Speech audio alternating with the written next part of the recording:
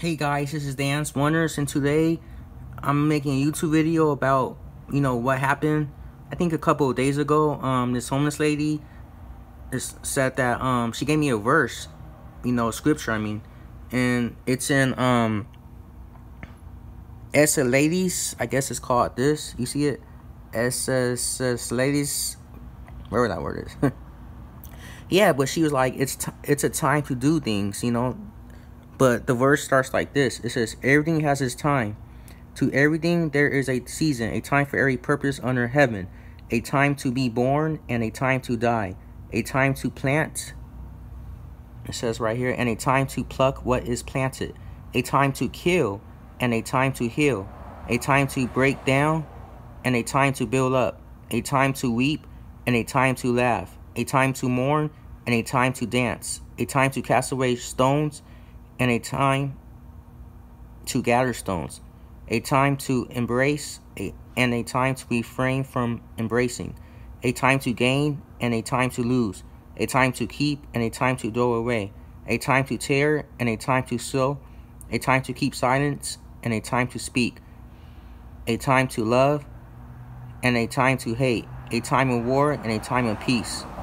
So this message, that homeless lady gave me a scripture, and it was talking about a time to do things, and I was amazed because, I was thinking about my life and the sins I was doing, and at this stage, after baptism, it's the time to stop sinning. Like, I know everybody still sins because sin is still in its nature, but I got, I'm repenting, especially, a certain sin I keep doing, It's a time to stop sin because before like when I used to live at home with my parents, I was into sin. I was sinning and doing, wrong, and I was not pleasing God and glorifying God. So now I'm out the house, I have a wife, I have my own place. So now it's a time to, repent, especially of the same sin I keep sinning about. It's time for me to repent, and that's a time in the scripture. It's talking about a time to do things, a time to repent, a time for sorrow, a time to hate, kill. I know a time when people, kill. That's I know it's a time for that. It's crazy because it's an actual time for that, and I know it's wrong, and you're not supposed to kill, but people do that, and everything has a time. A time to heal, time to heal people, and just healing and being cured and being happy. It's a time for everything. So that helps me be, more strong in Jesus Christ, because thinking about time is like, I gotta stop sinning, especially the same sin I keep going through. It's a time to be obedient towards Christ, because I got baptized, and now I'm a new person. I'm not the old person no more. So it's a time to change, a time for me to be obedient towards Christ and follow His ways and not sin, especially the same sin, and get better. Repent. So I know that keeps me moving forward, because now, it keeps me stronger, because it's a time to change, because I'm a reborn Christian again. And, it's amazing, like, how that homeless lady gave me that scripture, and just by thinking about the times, about what I just read to you guys in the Bible, is a time to stop doing what I'm doing, and, that keeps me to stop, because that's a message from God. So that's why I was reading the scripture that, she gave to me, and she said it was for me, and I was like, wow, that's amazing. And, another thing was amazing was today I was talking to this older gentleman near 7-Eleven where I work. He was telling me that he was a skeptical, about believing in God. He didn't know what to believe, but he was telling me, what happened, when he was in church, he felt like a presence of God. He just felt like a hand, an arm went over his shoulder, because he has back pains, but he just felt like a hand and arm go over his shoulder, and it was a sign from God. He felt chills, and it was amazing, and it made him believe in God. And the amazing part too is that I'm the only one that he told his testimony to. He never told nobody else's testimony.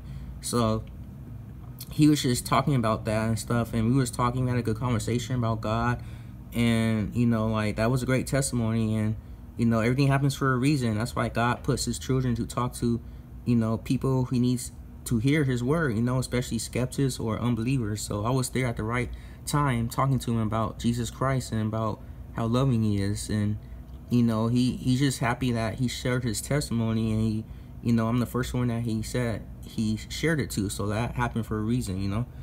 And he was talking about the Bible in Genesis. He was talking about like Adam and Eve. You know, he was questioning. He was saying that, not in a bad way, but he was just asking, like, so, like, you know, after you know, there was Adam and Eve, and they had kids, Cain and Abel, and they had kids.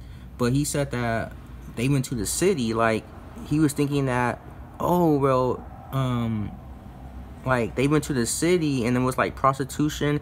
It was all kinds of corruptness, evil, wickedness.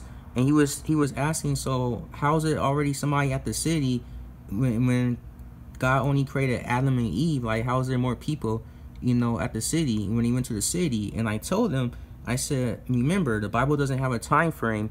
So, like, you know, if it says they went to the city, no, after Adam and Eve, they went to the city and was already people there doing wicked things, you know, like the first city, you know, like they built a city. I mean, that could have been like 1,000 years, you know. You know, the Bible doesn't have a time frame. Like, they could be already, you know, Cain and Abel. I mean, Adam and Eve, they had kids. Cain and Abel, they had kids. They had kids. They had kids. So it's not necessarily like Adam and Eve, you know, after they went straight to the city before giving birth, you know, like, and it was already people before Adam and Eve. Like, that's why there was a city, you know. Like, no, it's not like that. You know, the Bible doesn't have a time frame. So, like, you know, that could be 1,000 years. That could be like, you know how long ago that was. You know, you don't know if it happened right after, you know, Adam and Eve was created. Like, you don't know.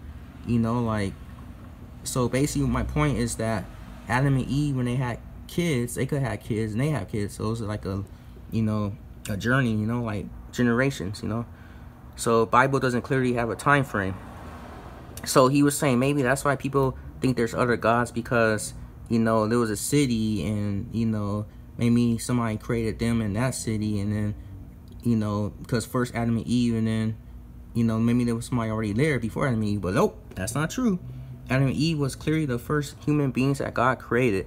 And the city that they went to, you know, after they was created, you know, with all that corruption and wickedness and everything, you know, that could have been generations ago. Like, that, I don't know, that wasn't right after God created Adam and Eve, you know.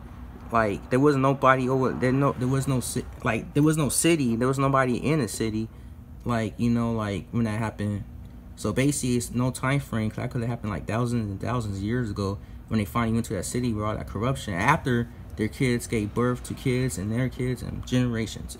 So yeah, it was a testimony. Like, it was a nice testimony that he shared to me. And I told him, like, I seen an angel, because he asked me, have I ever felt or see God's presence? And I said, I felt God's presence, and there was an angel image in the light that I seen. And he believed me, because he could see it in my face, like I was telling him the truth. So he wasn't doubting me, and he was just believing in me. And he was just thankful that we got to talk about God's love. And the reason why we got on that topic, because he was talking about what happened at the you know, about this guy who was applying for NASA, who apparently got killed as he was helping his friend with their baby by gunshot violence. And he was going to NASA and making a big thing for himself. And, you know, he can't believe how somebody just shot him and he died, and he had a whole life to live. I told him that everything happens for a reason, you know. God knows everything, so he knows what's going on.